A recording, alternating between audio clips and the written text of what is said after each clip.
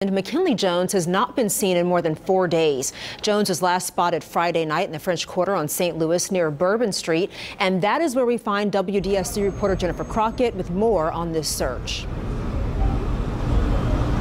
Hey, Adriana. Well, police have few clues to go on, but they do suspect foul play as Jones drove away from his apartment here in the French Quarter Friday night and vanished.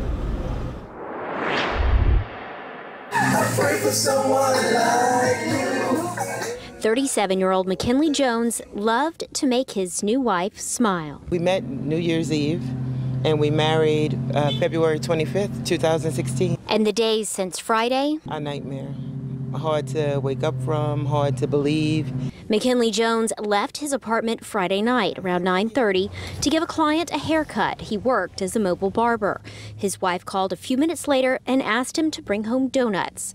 And he hasn't been heard from since. 1 minute I'm floating on cloud 9 because my hand accidentally touched his. And in the next, having my heart ripped out because he's not home. Police suspect foul play. They're looking for his Tahoe last seen Saturday, being driven by someone other than Jones. Police won't say who they're looking for, but Priscilla thinks she knows. I don't know personally, but he goes by the name of Cash. And he is someone that tried to attach himself to my husband. He was constantly begging for money and always around begging for something. And I do believe he has played a major part in his disappearance.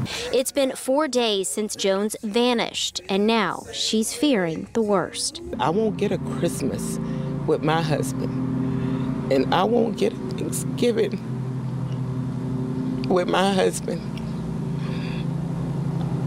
I thank God for the months I had with him, but I don't get an anniversary with my husband.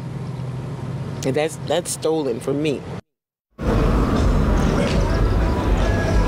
Take another look at that Chevy Tahoe and at Jones. He has several tattoos, including the number 9 on his forehead. If you have any information that could help police find him, give him a call. Reporting in the French Quarter, I'm Jennifer Crockett, WDSU News.